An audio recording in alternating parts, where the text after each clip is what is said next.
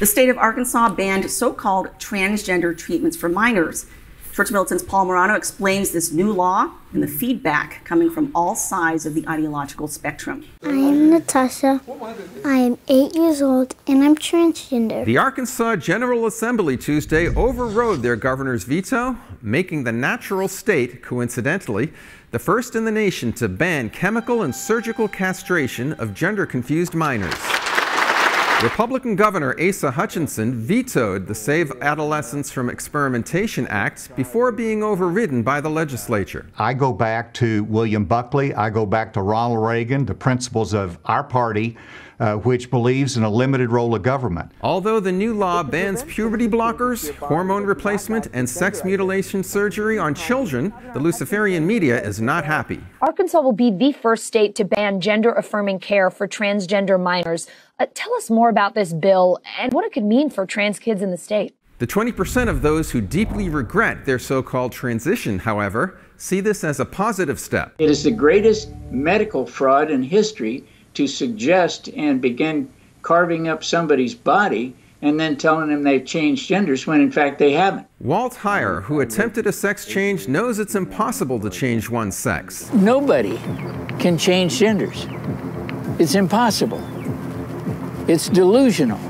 It's a mental illness. Heyer realizes every cell in one's body remains either male or female despite the cosmetic changes, and that sex is not assigned at birth, but created at conception. Transitioning to woman. Billy Burley was molested by his diving coach when he was in the 6th grade. I've been doing this for 7 years now. My problems should have gone away by now, but they hadn't. And Renee Jacks was cross-dressing as an adolescent, acting out from a turbulent upbringing. I've now been living as a woman for 28 years, and I fully regret this. Like so many other sexually confused people, Jacks is working through psychological challenges. My father was pretty much absent most of my childhood. He was an alcoholic. My mother was mentally ill. The childhood was so troubled and so traumatic. Rather than mental and spiritual counseling or waiting out temporary feelings that often come and go during childhood and adolescence, today's left offers castration as a solution, which is often permanent. Well, this is chemical castration, of course. While Arkansas is calling out this latest ideological war in human nature, left-wing politics points to pseudoscience to justify what is objectively child abuse. All right, Paul, so Republicans were shocked when Governor Asa Hutchinson, a Republican, vetoed the SAFE Act. Why did he veto the SAFE Act? Well, first of all, he thought that it was a little too much overreach. At least that's what he said. And one of the excuses he used was that because some of the people who've already gone through the treatment would have no access to anything, and which I later realized that wasn't necessarily the case. But he also, on Tucker the other night, I think it was last night, he told Carlson that he is philosophically in the line of Bill Buckley and Ronald Reagan, and which has limited government, and he, at least for now, sees this as too much government overreach. Interesting. Yeah. Well, I mean, obviously the legislators overcame the veto, and now we have this law that's actually protecting children. Yeah.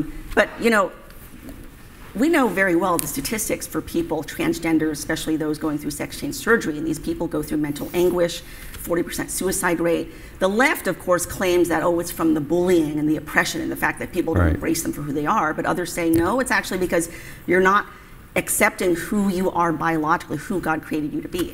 Anybody with any bit of wisdom realizes that when you violate human nature in such a fundamental way, of course there are going to be repercussions from that. You will at least subconsciously rebel because it's not who and what you actually are. You are not your feelings. Feelings are fleeting. As we know, there are a lot of people that go through childhood and adolescence as tomboys, they used to be called, and wanting to dress like the other. These things are fleeting. It's amazing how many parents are sucked into this mentality today that do this for and to their children, actually. It's really abuse. I completely agree. I'm a parent, and I'm beyond stunned that so many parents give way to this child abuse, because that's what it is. Absolutely, it's child abuse. It's amazing how many parents will get sucked into the winds of the world. It's like they have no anchor at all when it comes to who they are and what human nature is. And I will just say they will have to give a severe accounting to God one day for what they did to their children. I would agree with that. Well, the law makes exceptions for those who are genuinely intersex with chromosomal or hormonal abnormalities and those who've already gone through the experimental treatments.